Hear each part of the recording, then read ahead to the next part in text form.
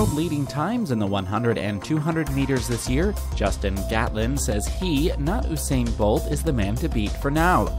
The big goal for both sprinters remains the World Championships in Beijing in August. Right now, I can't consider myself the favorite because it's months away, Gatlin said. I'm just trying to stay healthy and strong.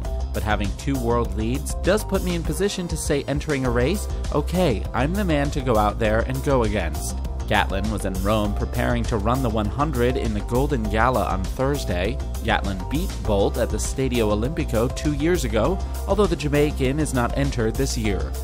Gatlin clocked 9.74 seconds in the Diamond League opener on May 15th in the sweltering heat of Doha, Qatar.